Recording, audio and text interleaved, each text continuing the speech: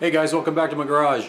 In this video, I'm going to show how to set up CNC12 version 4.14 for use in bench testing Centroid OAK. There are some subtle differences between earlier versions of the CNC12 software, and I wanted to try and go through them just to go through a bench test. So with that, let's get started. Okay, let's go ahead and get the software installed. I already have CNC12 version 4.14 on my desktop, so I'm going to double click on it. And I'm going to double click on the application which says Centroid OAK All-in-One DC CNC12 414D right here. We're going to say yes. I agree. We're going to do mill. Let's say next, install.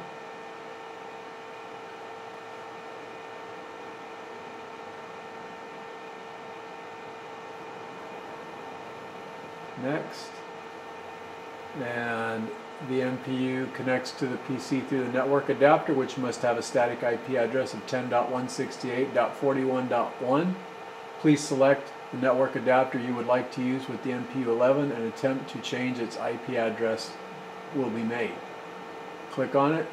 We're not going to use Wi-Fi. This has a Wi-Fi, so I'm going to leave that. We're going to click on network. That network adapter, we're going to say yes. And we're going to finish. Yes, we want to install a PLC. We're doing OAK, so we click on OAK. And we're going to go with Centroid Standard. And we're going to click Install. Installation is complete.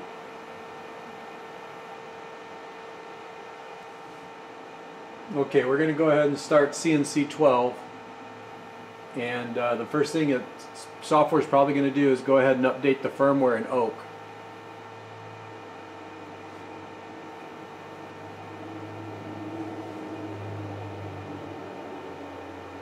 There's the firmware update, and it's rebooting.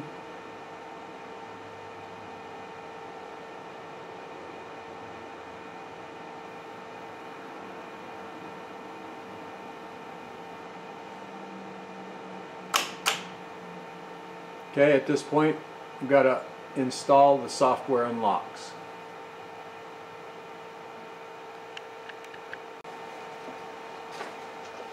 Okay, I'm at the main screen, and this is a good screen to be at. That's because CNC PC and OAK are communicating. So I need to enter my unlock demo code. So we go to Utility, F7, and then we go to Option, which is F8, and then we're going to unlock an option, F1. And my unlock parameter number is 297, and then the unlock value for my particular machine, they're all different, they're unique to each motion control hardware. Double check I got everything right, and my demo code is installed now.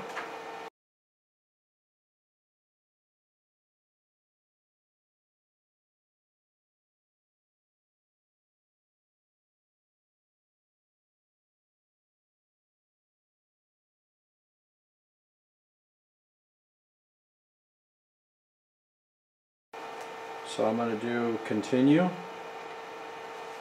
Alright.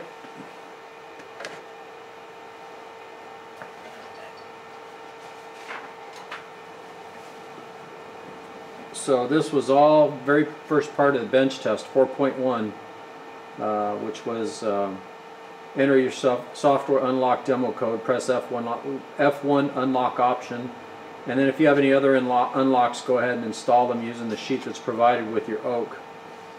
Alright, and then get back to the main menu from software add-ons and just hit escape until you're back to this particular screen. And the next step, it says from the main screen, press F1 setup, and then F3 config. F1 setup, F3 config, 137, enter, and then we're going to hit F1 control, and then it tells us to set the units of the machine, change both the DRO display units and machine units to either inches or millimeters with the space bar. I'm inches minded, so I'm going to leave it at inches. Set max spindle speed to 3000, so we're going to do that. And min spindle to 0. Change machine home at power up to jog with the space bar.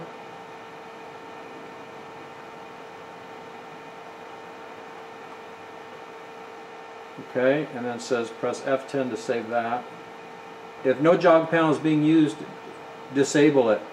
This step is only required if you do not have a jog panel. If you have a jog panel or pendant, connect it and continue to step 5.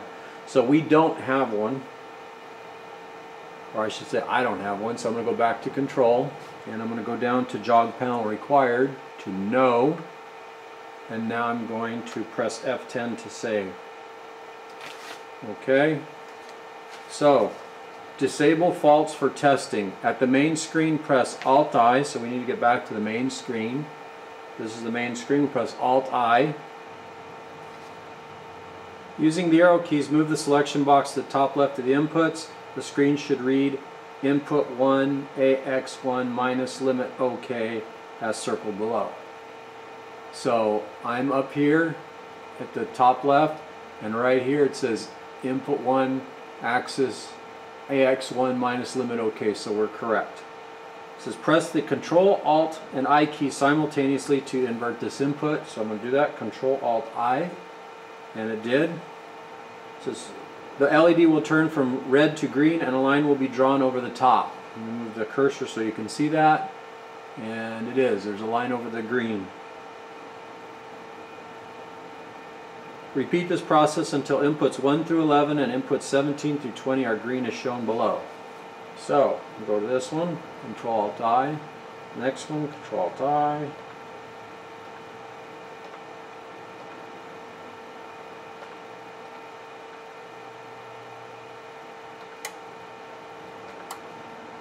Okay, that's 1 through 11. You can see these are 1 through 9, and then this one's denoting 10, and this one's denoting 11. And then it says do the same thing to 17 through 20. And I'm on 17 as shown right here. So I do a Control Alt I, 17, 18, 19, and 20. Okay, so those are all inverted. Alright, so the next step it says label the axis from the main menu, press F1 setup, F3 config, 137. So we're going to do F1 setup, F3 config, password's 137, enter, and we're going to do machine, so machine, and then we do motor, and here you see they're all defaulted X, Y, Z. Under label, this is right under number 6, it says under label all axis should be set to no to disable the axis for bench testing as seen in 4.1.6. So we want to go ahead and change these, so we change them to N, enter, N, enter, N, enter.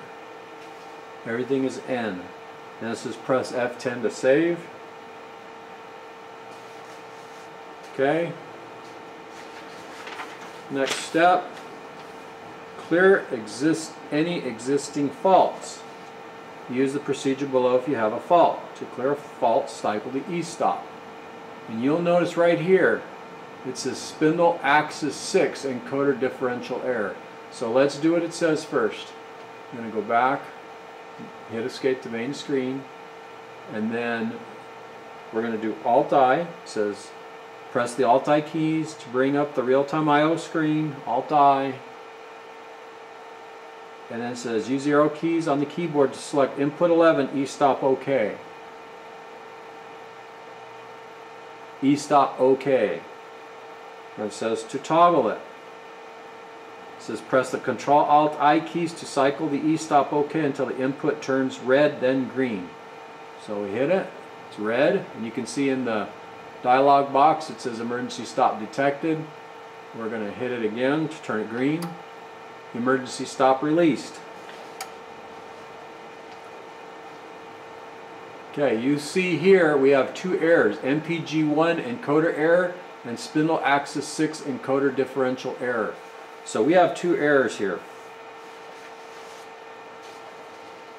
And we need to correct those.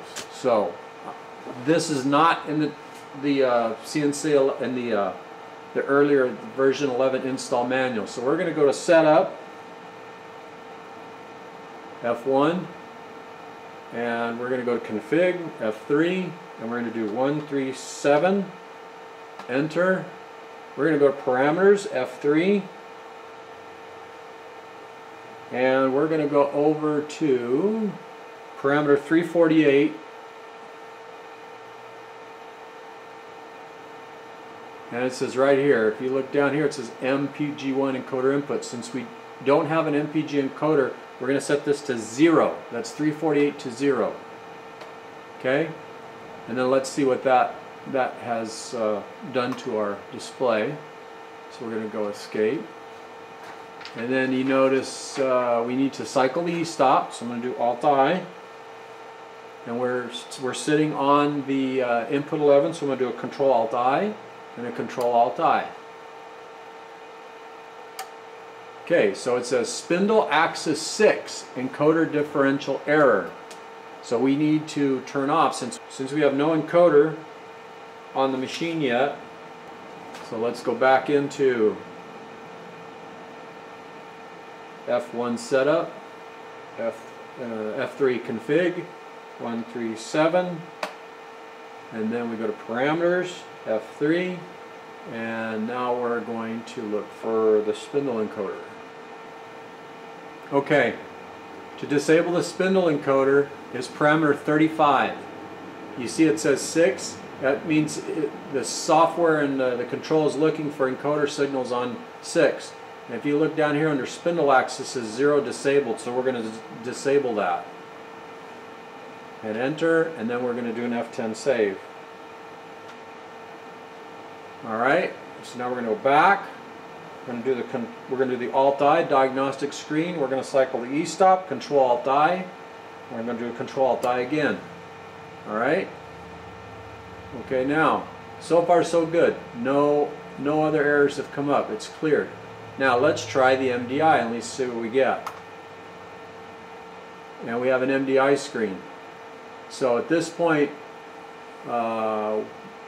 technically we're good to go. So I'm going to do, just for giggles and grins, I'm just going to type something in there. M3 S2000. Okay, and if you look up here, it's commanded in S2000. Alright, so I want to show you another feature. I'm going to escape out of this. In version 4.14 you can turn on the virtual control panel. I'm going to show you how to do that really quick. We're going to go again into F1 setup, F3 config, 137, enter. We're going to go parameters, F3, and the parameter to turn on virtual control panel is 219. And here it is. Now, unfortunately, there's no legend down here. It just tells you virtual control panel options. To turn it on, we simply press 1. Alright, we're going to save that.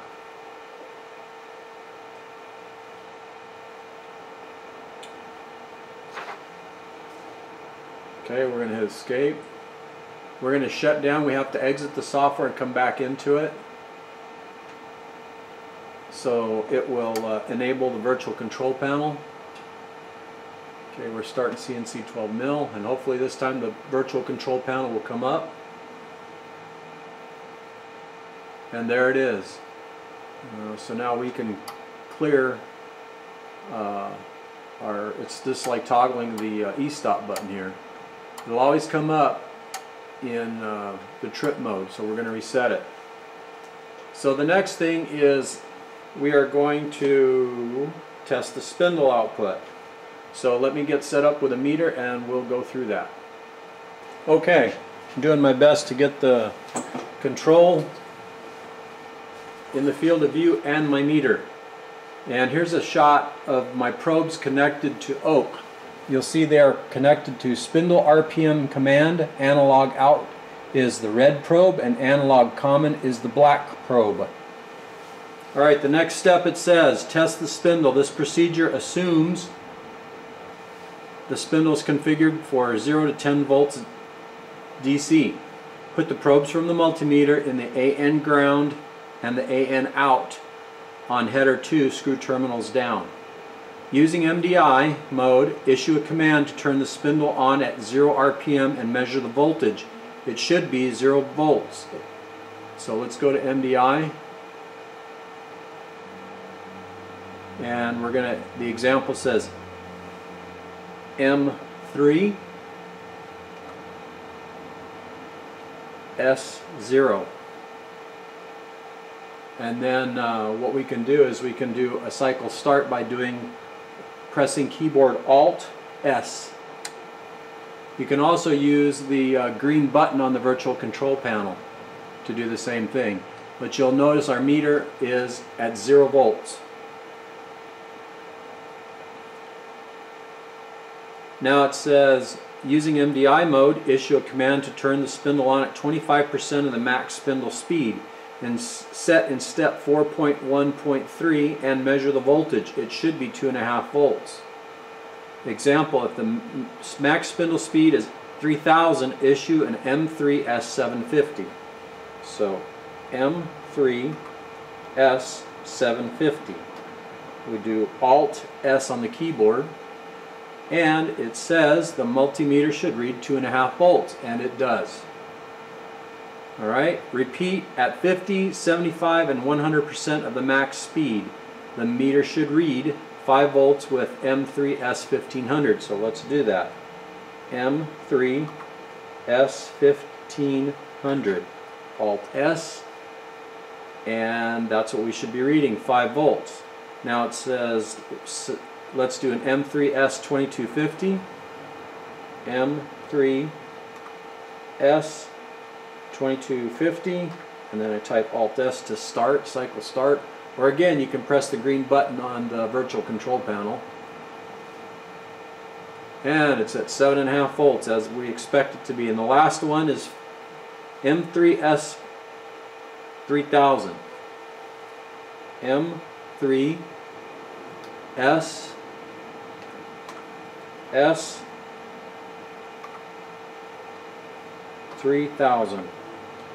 Alt S, and we're at 10 volts. Bench testing completed. Power off and disconnect the components. Before I do that, I want to move the meter so you can see where the cycle start button is on the virtual control panel.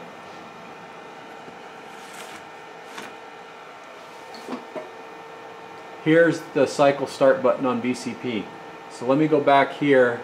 I'm going to do an M3 S1500, and now I'll just go over here. Instead of hitting Alt S on the keyboard, I'll just press the cycle start button. And there you see we're at 5 volts. Alright, so that should conclude the bench testing of the Centroid OAK. I hope you found this video helpful, and hope it gets you a little bit further into your bench testing process. Alright, talk to you guys soon.